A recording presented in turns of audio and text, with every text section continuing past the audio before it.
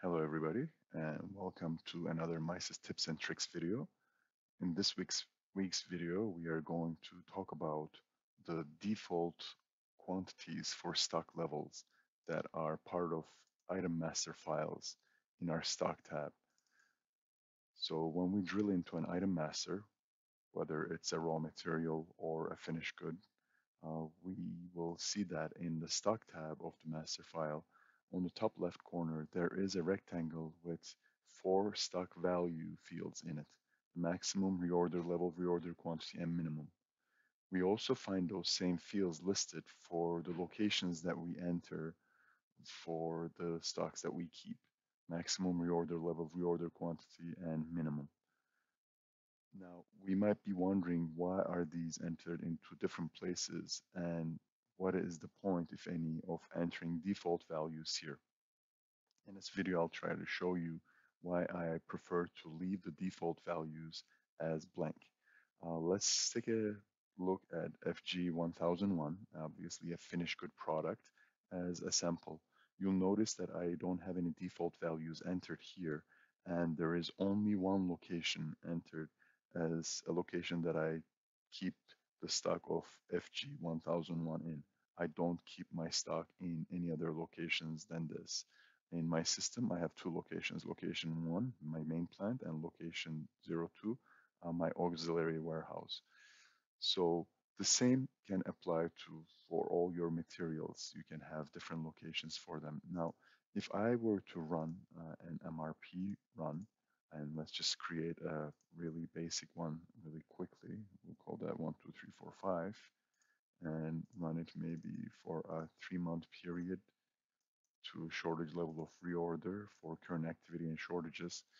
I want to see all the activity and shortages in all of my locations. So I will check all my locations, both location N1 and 2, and in your case, there might be more locations than these. And once I save and initialize this, um, in a few moments, the MRP module will give me the results. And here you will see I have shortages on 4 items: an intermediary item, a mixture, 2 packaging materials, and a finished good item, the R50. And notice that all the shortages are in location 1. And when I scroll down, everything in my list is in location 1.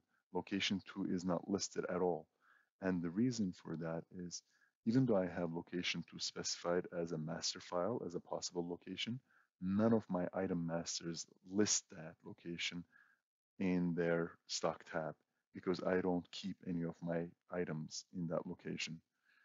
So this makes it just show me where there is shortages and where things are okay. Now, if I were to go back to my item master file and select the same finished good that I was working on, and this time instead I enter some default values there. Let's enter a reorder level of 800, reorder quantity of 800, doesn't really matter what values we're entering, minimum value of 400. But I am not adding another location because I'm still not wanting to keep this inventory of this item in another location. I save the changes, I close, and I go to my planning module, and now I create a different ERP run. Let's call this a different number and run it with the same settings. Again, for both locations. Save and initialize. Now what you will see here is FG1001 for location 2 has now been listed as a shortage.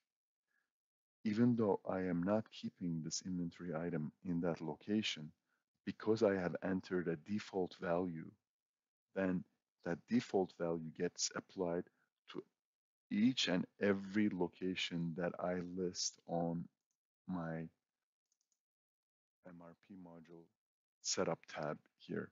If I have more than 2 locations and if I check all of them to see the shortage in all of them, then the default values will populate for all of those, making this list almost unbearably and for sure unnecessarily long.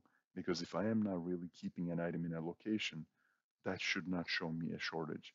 And for that reason, we prefer to keep the default values at 0 and enter those values specific to the location that I am carrying that inventory in. If I decide to carry inventory in location 2, I don't want to use default values, but instead I will enter a location and enter it specifically for that location, the values that would be used at that location. I hope this quick tip helps you to use MISys more effectively.